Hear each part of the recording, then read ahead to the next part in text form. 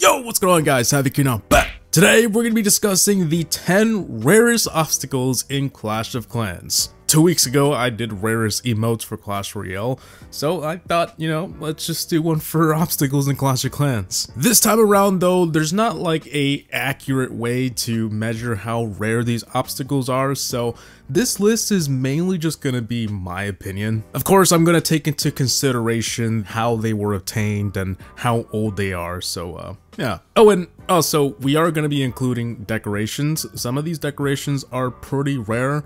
Rarer than you think. So, yeah, let's get right into it. Let's do this. 2015 Halloween Cauldron. Starting things off simple is the Halloween obstacle for 2015, which was the Cauldron, or Cauldron. I used to say Cauldron, and I don't know if that's correct, but people have since let me know that it is Cauldron. Cauldron. Then why the hell does it have an O? Now this obstacle is pretty low on the list because I feel like 2015 wasn't that long ago, but it's still relatively old and also rare to see nowadays for a couple reasons. Firstly, I mean, it was 7 years ago. The other reason is that 2015 was the beginning of the game's slow decline, like it never got as big as 2015. So I guess what I'm trying to say is just many players didn't feel like playing in this particular month. The game kind of blew up a few months after this obstacle came out again. So yeah, does that make sense? I don't know. This of course is all speculation, but in my books, it is still a pretty rare obstacle. Snowman. The Snowman was part of a new era of limited items in Clash of Clans. Not the first, but definitely one of the oldest decorations you had to buy. I mean, of course we had decorations before that, but this one cost real money. The first one of this kind was the Barbarian King statue in late 2016 as a special pack for AIDS awareness. This statue was just the regular king statue though, with a badge that disappeared after the event was over, so it doesn't really count considering it was temporary and it was only a badge. Well, after that, Supercell started to offer new and permanent decorations. So in December of 2018, the Snowman was one of them. These sort of offers only show up for a very limited time and you can never buy them again.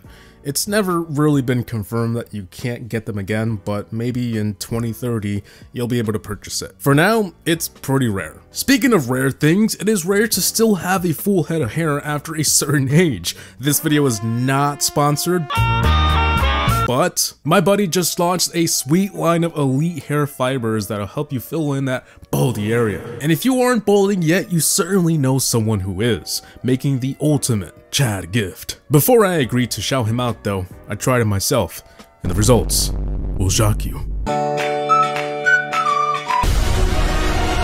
Yeah, I didn't even know I was balding. Show my friends some love and yourself. Use the link down below and code HaVoC at checkout if you're interested for 25% off. Whoa! 2014 Christmas tree.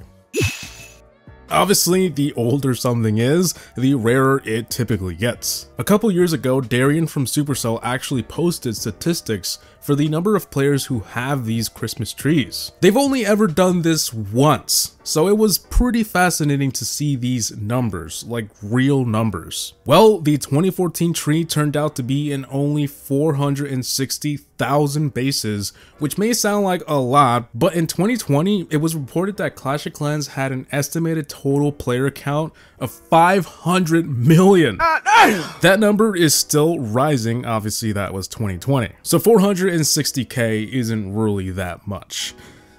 Think about it. Builder statue. Remember when we mentioned earlier that the Snowman was part of this new era of offers in Clash of Clans? Yeah, it seems as though what started it all was the Builder statue, which appeared in mid-2017 for a very limited time. This was all taking place during an event in which the Builder literally left the game and other troops took his place. I honestly don't remember it much as I wasn't playing at the time, but now I kind of regret it because I never got to experience a literal giant upgrading my defenses. Anyways, the Builder statue ranks in at number 7 on my list for being the first of its kind and also being a very long time ago. But like I said in the beginning, this is kind of just my ranking and it doesn't mean it's rarer than the others or whatever, so yeah. 2014 Halloween headstone. 2014 was the first year we had a special obstacle for a holiday other than Christmas, and boy was it sweet to get one back then. Well, apparently, even though first of its kind, it seems players didn't really keep this one around as much as a tree. I really don't know why. Probably because they thought they weren't as special as the trees. I don't know. You've probably spotted it more than once though, so although it isn't extremely rare, like you'll never see it, no, it isn't like that. But what it is rare. Most bases you come across probably don't have this obstacle. It's relatively old, and it's just one of those situations where you had to be there or you didn't get it. 2014 Christmas tree presents. Yeah, the tree is pretty rare, but you know what's even rarer? The presents that they spawned. This was the first time in Clash history where an obstacle could spawn something else with it. It's not really an obstacle, but I mean, I had to include it. It is definitely rarer than the tree itself. You know how much of a flex it is to have these presents laying around your base after this many years? The only problem is that you could collect them by tapping it. What? Yeah, a lot of people did it by accident, and it's not like everyone knew we could keep them forever either. Some people assumed you had to collect them. Some people thought it would just grow back. Others tried to hold on to it as long as they could. Yeah, the presents are that rare. Most of the time when you see these trees, they don't have the presents. But if you've ever visited someone and see their presents along the tree, just know it must have been incredibly difficult to keep this for that long. It only takes one accidental tap and poof! Champion statue. This statue is still obtainable today, so maybe its place on the list is a little off, but I feel like many people don't have it still. So the way you get it is, first you need 2,000 war medals. I don't know about you, but every time I have a single war medal, I dedicate it to things in the shop that are actually useful. The only players who probably have that kind of medals just laying around are max players. Secondly, you need to be in a clan that's in Champions League 1, the highest a clan can be at. If you have these two requirements, then congrats, you can finally buy the champion statue.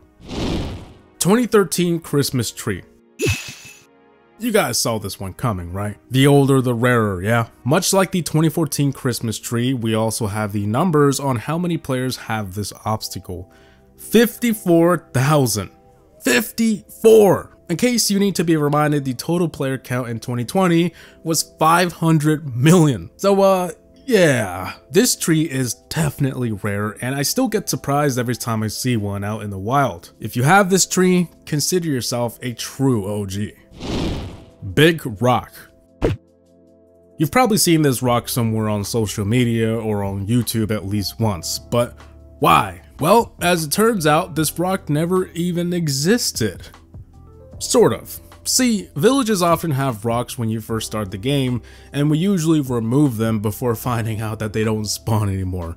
Whoops. Well, this rock is no different. It used to spawn in new accounts, but only for a very brief period in the game's history.